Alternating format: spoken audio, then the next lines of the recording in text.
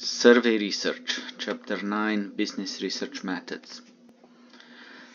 So after studying this chapter, we're gonna be able to define surveys and explain their advantages, describe the type of information that may be gathered in a survey, identify sources of error in survey research, distinguish among the various categories of survey, and discuss the importance of survey research to total quality management programs. So the opening vignette, the chapter is about media phones. So what's next in the world of electronic communication? Just in a few years, we've seen cell phones move from simple devices to talk with someone to smartphones like Apple's iPhones and Android's phones, which serve as portable music and video players with the ability to download music and movies as well as watch television. We keep our calendars and all our contact information in our smartphones. But during the same time, our in-home phones have advanced a little, and this may change, based on the research conducted by Instat. They claim that the leading provider of actionable research, market analysis, and forecast of advanced communication service infrastructure and end users, devices, and semiconductors. So this is Instat. So they said that while you may never heard about the term media phone, you could very well have one in the next few years. So media phones, a new category of broadband multimedia devices with a potential to become a fourth screen in your home, complementing your PC, TV, and your mobile handset. So these media phones will deliver direct access to internet-based entertainment and application using a large color touchscreen display with high-quality speakerphones. So they will combine the power of a PC with the always-on functionality on the home phone. So both of them. And in Stat research, they found that the most popular consumer internet activities, including viewing online information services, news, updates, weather forecast, all of them accessing entertainment like YouTube and other movie websites. These media phones offer always-on, one-touch access to all this popular content. So the Instat conducted an extensive survey research to learn about the consumer perception, the attitude, and the desires regarding these media phones. And as well, they surveyed the obviously significant benefits for electronic manufacturers. Not only will this research help with product design and development, but as well with production planning, pricing, promotion, and distributions of this new product. So introduction about surveys. And the purpose of a survey research is to collect primary data gathered and assembled specifically for the project at hand. We'll discuss typical research objectives that may be accomplished with surveys and then different advantages of the survey method in this case. Often research entails asking people, who are called respondents, to provide answers to written or spoken questions. These interviews or questionnaires collect data through the mail, on the phone, online, or even face-to-face. So a survey is defined as a method of collecting primary data based on communication with a representative sample of individuals. Surveys provide a snapshot at a given point in time. So the more formal term sample survey emphasizes that the purpose of contacting respondents is to obtain a representative sample or subset of the target population. Using the surveys. The type of information gathered in surveys varies considerably depending on the objective. Typically, surveys attempt to describe what is happening or to learn the reason for a particular business activities.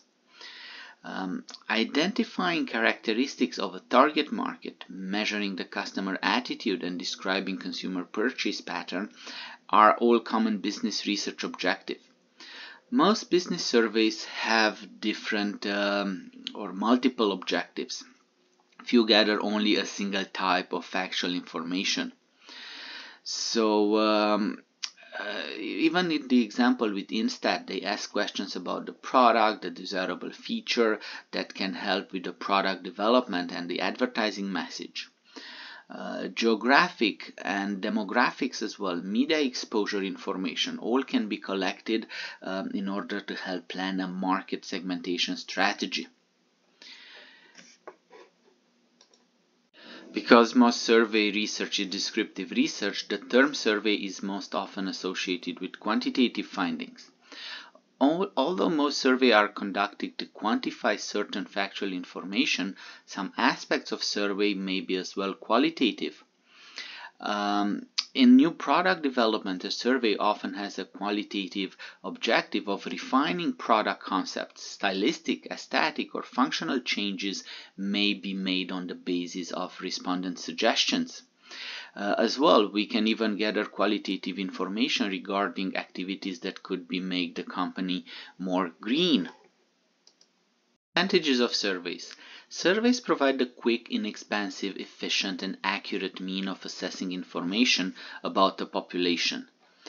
The growth of survey research is related to the simple idea that to find out what someone thinks, you need to ask them. And over the last 50-60 years, and particularly during the last 2 decades, survey research techniques and standards have become quite scientific and accurate.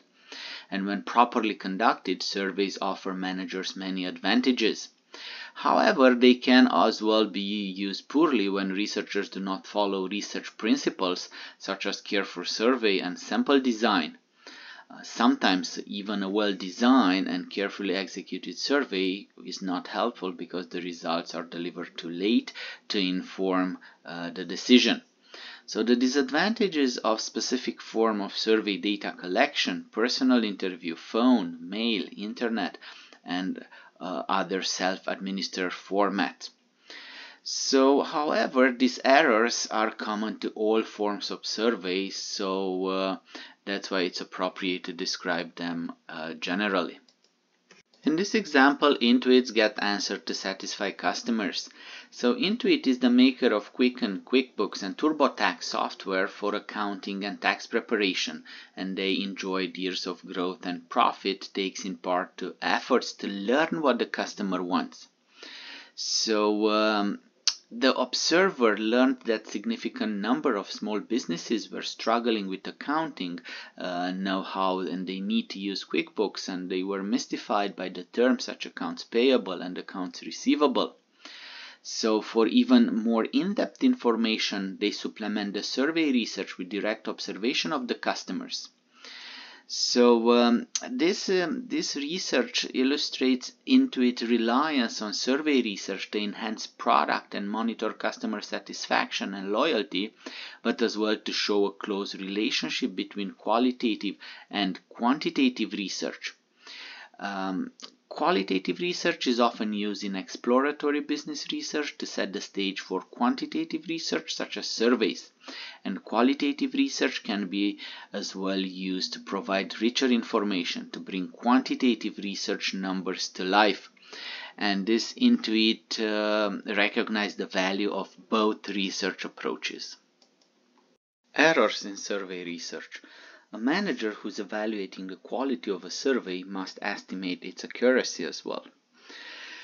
And here we can see various forms of survey error. There are two major sources: random sampling error and systematic error. The first one, a random sampling error. Most surveys try to portray a representative cross-section of a particular target population. Even with technical proper random probability sample, statistical error will occur because the chance of variation in the elements selected for the sample.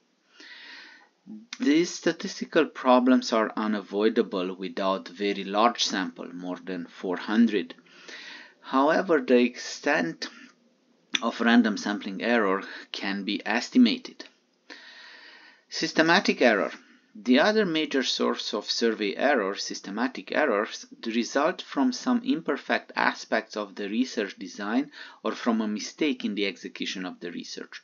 Because systematic errors include all sources of errors other than those introduced by the random sampling procedure, this error or biases are called non-sampling errors.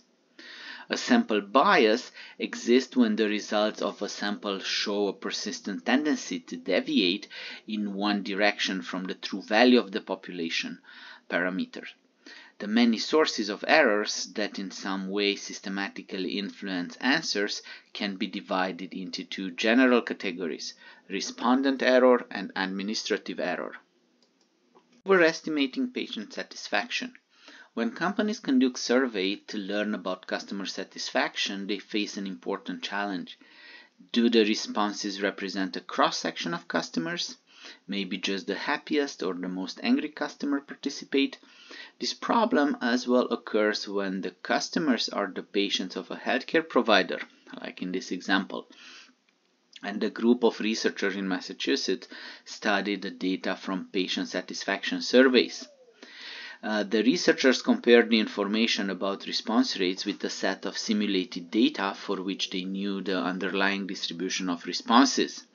They found that the actual data closely matched the simulated data, in which responses were biased so that the responses were more likely when satisfaction was higher.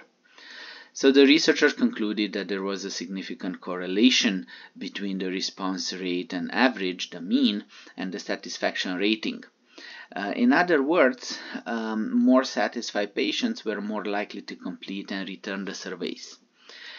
It would as well have less information about lower performing doctors. The researchers concluded that it is important to follow up with subjects to encourage greater response rate from less satisfied patients. Respondent error. Surveys ask people for answers. If people cooperate and give truthful answers, a survey will likely accomplish its goal. If the conditions are not met, non-response error or response bias, the two major categories of respondent error, may cause sample bias. Non-response error. Few surveys have 100% response rate. In fact, surveys with relatively low response rate may still accurately reflect the population of interest. However, a researcher who obtained a 1% response to a 5-page email questionnaire concerning various brands of plugs may face a serious problem. The statistical difference between a survey that includes only those who responded and the survey that also includes those who failed to respond are referred to non-response error. So this problem is especially acute in mail and internet surveys, but responses as well threaten phones and face-to-face interviews. People who are not contacted or who refuse to cooperate are called non-respondents. A non-response occurs if no one answered the phone at the time of both the initial call and any subsequent callbacks. The number of no contacts in the phone survey research has been increasing because of the proliferation of answering machines and growing use of caller ID on your screen phones. So the respondent who is not at home when called or visited should be scheduled to be interviewed in a different time of the day or a different day of the week. Refusals. Refusals occur when people are unwilling to participate in the research. A parent who must juggle the phone and the child and refuse to participate in the survey because he or she is too busy also is a non-response. So after receiving a refusal from a potential respondent, an interviewer can do nothing other than to be polite. With a mail survey, the researcher never really knows whether a non-respondent actually received the survey, has refused to participate, or is just indifferent. Researchers know that those who are more involved in an issue are more likely to respond to a mail survey. So self-selection bias is a problem that frequently plagues self-administered questionnaires. And comparing self-selection biases distort surveys because they overrepresent extreme positions while underrepresenting responses from those who are indifferent. Several techniques we're gonna see later how to encourage respondents to reply on email on internet surveys. Response bias. A response bias occurs where respondents tend to answer questions with a certain slant. People may consciously or unconsciously misrepresent the truth. If a distortion of measurement occurs because respondent answers are falsified or misrepresented, either intentionally or inadvertently, the resulting sample bias will be a response bias. When researchers identify bias, they should include a corrective measure. Occasionally, people deliberately give false answers. It's difficult to assess why people knowingly misrepresent answers. A response bias may occur when people misrepresent answers to appear intelligent, conceal personal information, avoid embarrassment, and so on. One explanation for conscious and deliberate misrepresentation of facts is the so-called average person hypothesis. Individuals may prefer to be viewed as average, so they alter their responses to conform more closely to their perception of the average person. And average person effects have been found in response to questions about such topics as saving account balances, car pricing, voting behavior, even hospital stays. Unconscious misrepresentation. Even when a respondent is consciously trying to be truthful and cooperative, response bias can arise from the question format, the question content, or some other stimulus. Respondents who misunderstand questions may be unconsciously provide biased answers, or they may be willing to answer but unable to do so because they have forgotten the exact details. A bias may occur when a respondent has not thought about unexpected questions. Many respondents will answer questions even though they have given them little thought. In many cases, consumers cannot adequately express their feelings in words. The cause may be questions that are vague or ambiguous. Researchers may ask someone to describe something related to computers and then some specific software, but then the respondent doesn't know how to respond, doesn't know the specific computer language in order to respond, and this is the source of misunderstanding. As the time following a purchase or a shopping event increases, people become more likely to underreport information about that event. Time lapse influence people's ability to precisely remember and communicate specific factors. Types of response bias. A response bias falls into 4 specific categories: acquiescence bias, extremity bias, interviewer bias, and social desirability bias. These categories overlap and are not mutually exclusive. A single biased answer may be distorted for many complex reasons, some distortions being deliberate and some being unconscious misrepresentation. The acquiescence bias. Some respondents are very agreeable. They seem to agree to practically every statement they are asked about. A tendency to agree or disagree with all or most questions is known as acquiescence bias. This bias is particularly prominent in new product research. Agreements or disagreements can also be influenced by a respondent's feeling toward the organization identified as conducting or sponsoring the research. Extremity bias. Some individuals tend to use extremes when responding to questions. They may choose only 1 or 10 if it's a 10-point scale. Others consistently refuse to use extreme positions and tend to respond more neutrally. Response styles vary from person to person, and extreme responses may cause an extremity bias in the data. Interviewer bias. Response bias may arise from the interplay between interviewer and respondent. If the interviewers present influence respondents to give untrue or modified answers, the survey will be marred by interviewer bias.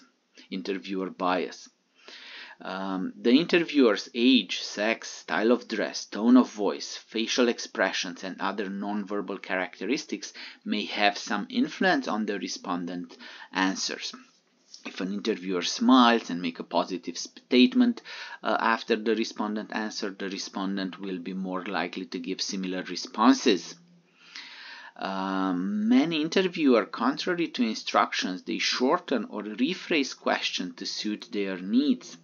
So this potential influence on responses can be avoided to some extent if interviewers receive training and supervision that emphasize the necessity of appearing neutral. If interviews go too long, respondents may feel that the time is being wasted, and they may answer as abruptly as possible with little forethought. Social desirability bias may occur either consciously or unconsciously because the respondent wishes to create a favorable impression or save face in the presence of an interviewer. Incomes may be inflated, education overstated, or perceived respectable answer given to gain prestige. In contrast, answers to questions that seek factual information to responses about matters of public knowledge, the zip code on the number of children, and so on, usually are quite accurate. An interviewer's presence may increase the respondent's tendency to give inaccurate answers to sensitive questions. Did you vote in the last elections? Do you color your hair? So social desirability bias is especially significant in the case of research that address sensitive or personal topics.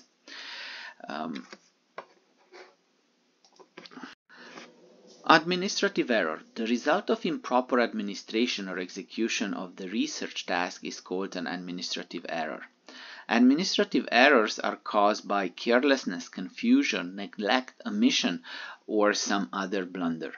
There are 4 types of administrative error: data processing error, sample selection error, interviewer error, and interviewer cheating. Data processing. Processing data by computer, like any arithmetic or procedural process, is subject to error because data must be edited, coded, and entered into the computer by people. The accuracy of data processed by computer depends on correct data entry and programming. So data processing error can be minimized by establishing careful procedures for verifying each step in the data processing stage. Sample selection error. Many kinds of error involve failure to select a representative sample. Sample selection error is a systematic error that results in an unrepresentative sample because of an error in either the sample design or the execution of the sample procedure. Executing a sampling plan free of procedural error is difficult. Interviewer error. Interviewers' ability vary considerably. Interviewer error is introduced when interviewers record answers but check the wrong response or are unable to write fast enough to record answer verbatim. Selective perception may cause interviewers to misrecord data that do not support their own attitudes and opinion. And interviewer cheating occurs when an interviewer falsifies entire questionnaires or files an answer to questions that have been intentionally skipped.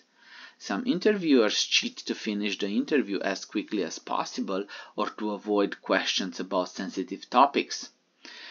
Often interviewers are paid to complete surveys, so you can see the motivation to complete a survey that is left with some questions unanswered. If interviewers are suspecting or faking questionnaires, they should be told that a small percentage of respondents will be called back to confirm whether the initial interview was actually conducted. So this practice should discourage interviewers from cheating. The term curbstoning is sometimes used to refer to interviewers filling in responses for respondents that do not really exist. Classifying survey research methods. Now we've introduced some advantages and disadvantages of survey in general. We're gonna discuss of the classification of survey according to several criteria. And surveys may be classified based on the method of communication, the degrees of structure and disguise in the questionnaire, and the time frame in which the data is gathered. Structured, unstructured, and disguised, undisguised questionnaires. In designing a questionnaire or an interview schedule, the researcher must decide how much structure or standardization is needed. A structured question limits the number of allowable responses. For example, the respondent may be instructed to choose one alternative responses, such as under 18, 18 to 35, and over 35 in order to indicate age. An unstructured question does not restrict the respondent's answer. An open-ended, unstructured question, such as "Why do you shop at Walmart?" will allow the respondent considerable freedom in answering. The researcher must as well decide whether to use undisguised questions or disguised questions. A straightforward or undisguised question, such as "Do you have dandruff problem?" assumes that the respondent is willing to reveal the information. However, researchers note that some questions are threatening to a person's ego, prestige, or self-concept, so they have designed a number of indirect techniques of questioning the disguise, questioning in order to disguise the purpose of the study. The Mayer measurement effect. Will you eat high-fat food this week? Will you floss your teeth? Researchers have found that answering survey questions like these can actually shift your behavior. This influence, called the Mayer-Measure effect, means that simply answering a question about intentions will increase the likelihood of an underlying behavior, if the behavior is seen as socially desirable. So if the behavior is considered undesirable, answering the questions tend to decrease the likelihood of the behavior. So the researchers proposed that the Mayer measurement effect occurs because subjects of a survey generally do not think the questions are an attempt to persuade them. If they perceive information that puts them on their guard against persuasion, the Mayer measurement effect is lessened and sometimes even generates the opposite behavior. Their results suggest a need for caution when surveys attempt to predict future behavior. Temporal classification. Most surveys are for individual research projects conducted only once over a short period of time. Other projects require multiple surveys over a long period. So surveys can be classified on a temporal basis. So cross-sectional study is collecting data at a single point in time. People are asked to reflect on their past behavior rather than ask them if they made a resolution and they follow up a year later to see if the resolution was kept. So such studies sample various segments of the population to investigate the relationship among variables by cross-tabulations. Most business research surveys fall into this category. We can think of cross-sectional studies as taking a snapshot of the current situation. A typical method of analyzing a cross-sectional survey is to divide the sample into appropriate subgroups. The next one, longitudinal studies. In a longitudinal study, respondents are questioned at multiple points in time. The purpose of longitudinal studies is to examine the continuity of responses and to observe changes that occur over time. In applied business research, a longitudinal study that uses successive samples is called tracking study, because successive waves are designed to compare trends and then identify challenges in variables such as consumer satisfaction, brand image, or advertising awareness. And these studies are useful for assessing aggregate trends, but do not allow for tracking changes in individuals over time. Conducting surveys in waves with two or more sample groups avoid the problem of response bias resulting from a prior interview. Consumer panel. A longitudinal study that gathers data from the same sample of individuals or households over time is called a consumer panel. A consumer panel that consists of a group of people who record their purchasing habits on a diary over time will provide the manager with continuous stream of information about the brand and the product class. Panel members may be contacted by phone, in a personal interview, by mail questionnaire, or by email. Typically, respondents they complete media exposure and or purchase diaries and mail them back to the survey organization. And if the panel members agree to field test new product, then face-to-face or phone interviews may be required. The nature of the problem dictates which communicating method to be used. This is a longitudinal research from a Harris pool. And next one is total quality management and customer satisfaction. Total quality management is a business strategy that emphasizes market-driven quality as a top priority. Total quality management involves implementing and adjusting the firm's business activity to assure customer satisfaction with the quality of goods and services. Well, what is quality? What is quality? Organization used to define quality by engineering standards. Most companies no longer see quality that way. Some managers say that having a quality product means that the good or service conforms to consumer requirements and that the product is acceptable. Effective executives who subscribe to a total quality management philosophy, however, believe that the product's quality must go beyond acceptability for a given price range.